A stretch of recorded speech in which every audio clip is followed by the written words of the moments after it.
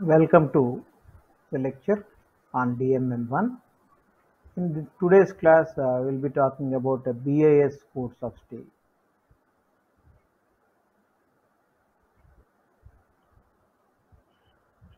Steels are designated by a group of letters or numbers indicating any one of the following three properties. 1. The tensile strength. 2. The carbon content. 3. Composition of alloying elements. One way of designating a steel, Fe360.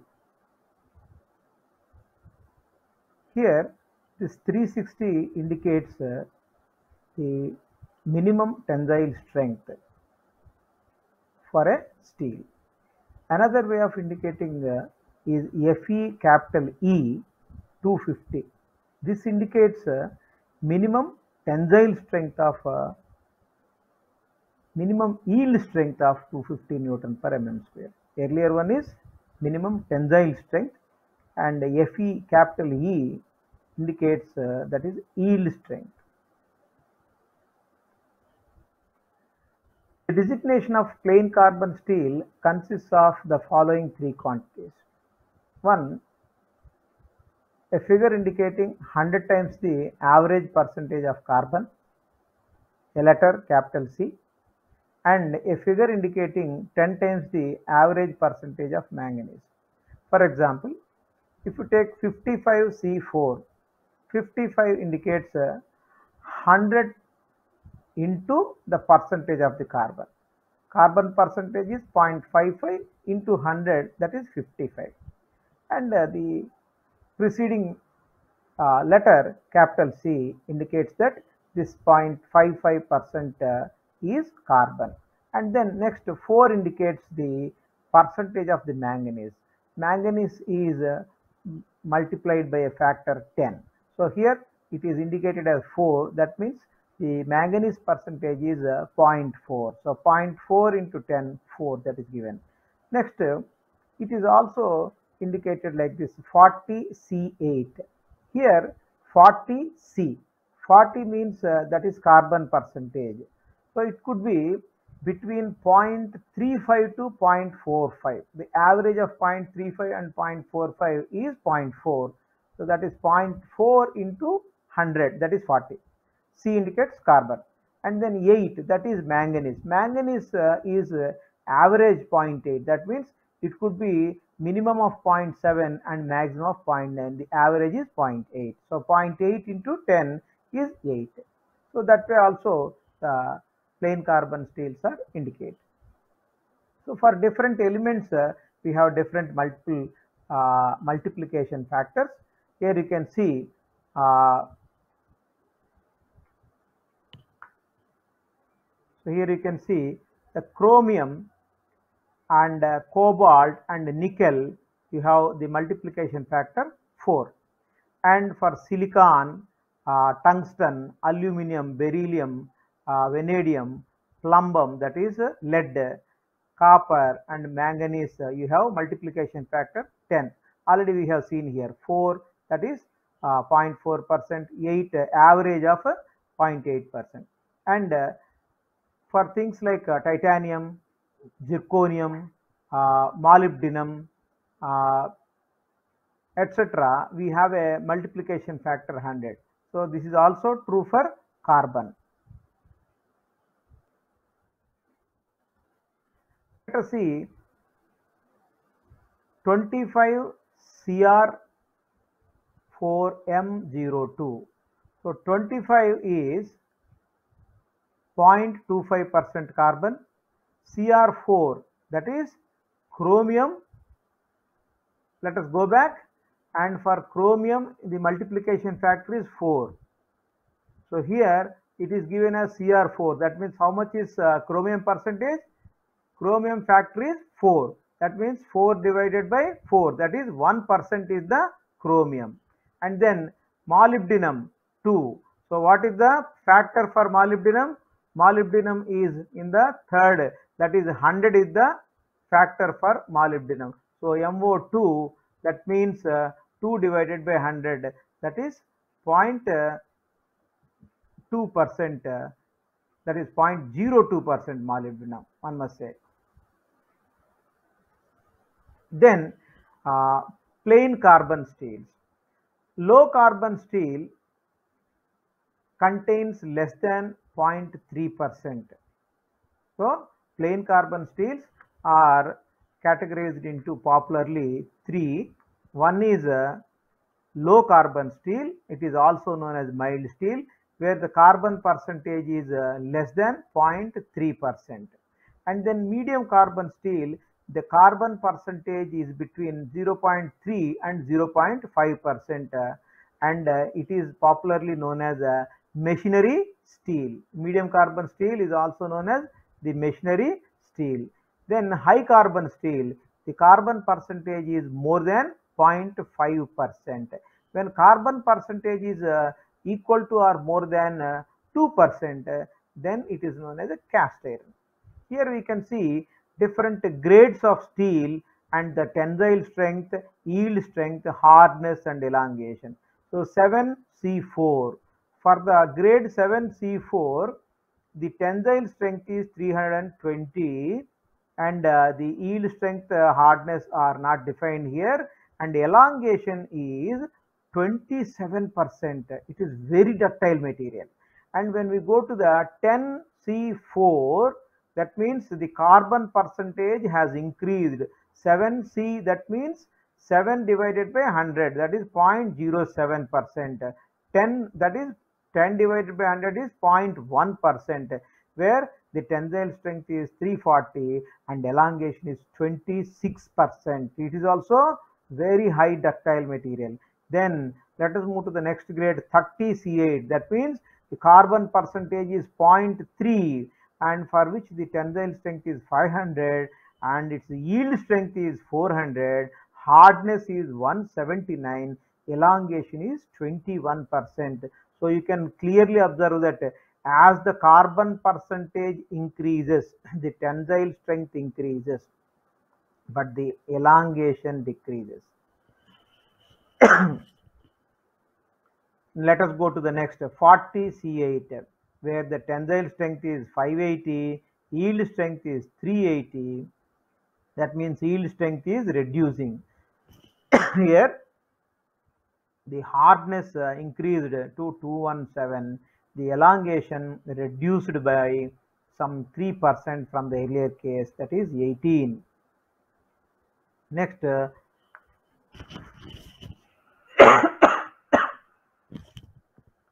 45C8, it is 630 is tensile strength and 380 is the yield strength. Hardness increases to 229, whereas the elongation decreases to 15. And when we move on to 50C4, the carbon percentage is now 0.5. That means we have reached a case of high carbon steel where tensile strength is 660 and yield strength is 460. The hardness rises to 241, whereas elongation drops to just 13%. When we move to the next grade, 55C8, 720 is the tensile strength, 460 is the yield strength, hardness rises to 265 and elongation remains at 13. And 60C4, carbon goes to 0.6% and tensile strength reaches to 750, and for this material the yield strength is undefined and hardness is 255 and the elongation is 11% only. Elongation diminishes substantially. Next, 65C6, the tensile strength remains same at 750, yield strength is again undefined and hardness is 255 and elongation reduces to 10%. One can clearly observe that as the carbon percentage goes up, the tensile strength is going up, yield strength is varying, whereas hardness is going up and the elongation is coming down. When carbon percentage increases, hardness increases and ductility decreases. One can clearly identify. In applications like automobile bodies and hoods, the ability of the material to deform to a greater extent or ductility is the most important consideration.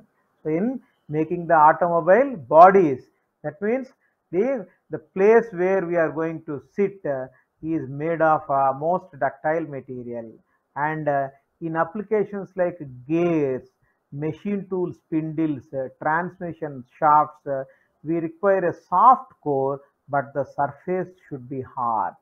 And for that purpose, we use 40C8, 45C8, and 50C4, 55C8, 60C4. That means these are all medium and more mildly high carbon steels. They are on the border of high carbon. They are not very high, they are on the border where the core is really soft, but the outer surface is hard. Spring wires are subjected to severe stress, and here the strength is the most important criteria. Spring wires are subjected to lot of stress, and hence the strength is most important criteria. In such cases, we will go for high carbon steel such as 65C6. That is in the end of the list shown in the other diagram. Low carbon and medium carbon steels can satisfactorily welded.